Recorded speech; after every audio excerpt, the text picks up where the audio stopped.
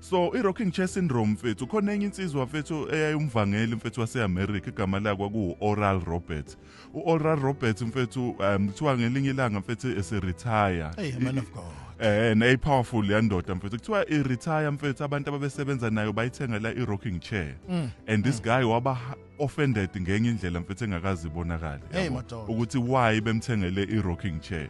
Uma sechaza uthi akayithandi i-rocking chair. Lesi sihlalo akasithandi ngoba lesi sihlalo sikunika i-impression ukuthi you are doing something while you are sitting still not doing anything. So the reason why engasithandanga lesi sihlalo is because i-rocking chair kubongaza ukuthi khona la uyakhona ube umi ndawonye noma uhleli ndawonye.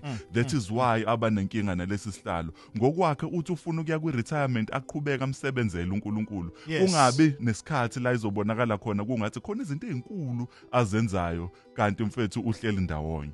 Mfethu ngizokhuluma mfethu ukuexpanda kulento la abanjwe ilezo zinto. Khona abantu ongazuthi ama-business abo asebenza kakhulu kanti no, it's because bafocus kakhulu kwi-marketing. Ngithe mfethu mangibuka vuma between uDecember noJanuary, uDecember ngonyaka odlule noJanuary, I've already done more than 10 books within these 2 months.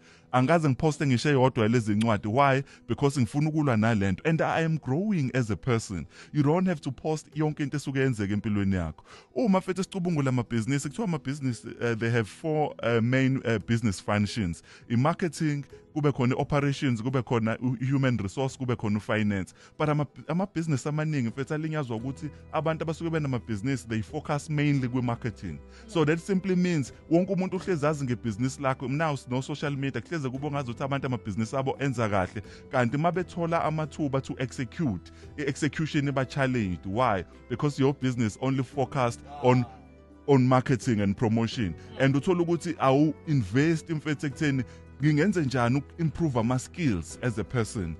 You need to be able to improve ama-skills akho ukuze ukwazi ukukhula.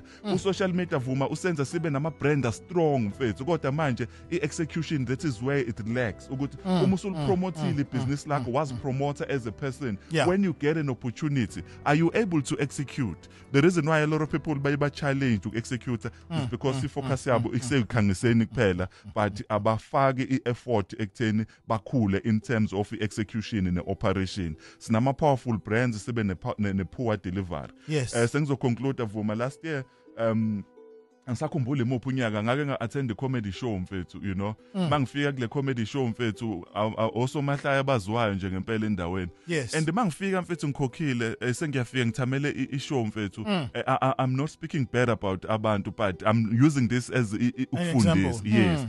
Mangifika mfethu labantu mfethu babhizi baphinda ama-jokes mfethu agcwele ku-social media naku-YouTube. Ama-shows, ama-joke abawashaya like 5 to 10 years mfethu. They are there mfethu on social media. These people mabethole platform, they are still doing ama-show amahlaya wodwa. Why? Because they are busy focused on growing their brands ukuthi ngiwuthulani nguyeyeye, this is what I do. But abasakwazi ukuthi bafocus creating immaterial. You need to focus on your operation. Uma ufuna ukukhula this year, make sure ukuthi while social media gives you ama platforms, you don't neglect ukusebenza mfethu ukhulise your execution. Register mfethu for something, grow your skills. Why? Because uzobonakala ukwi-rocking chair. People will look at you as if you're doing something kanti uhleli ndawonye. Zimbili mfethu izinto abantu engifuna ba-investe kuzo this year. Investa ku-online, u-investe ku-offline. Investa ku-online, u-investe ku-offline.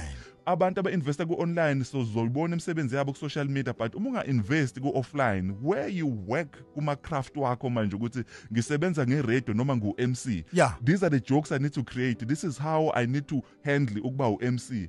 This is how I need to handle ukuba se-stage. This is an offline thing.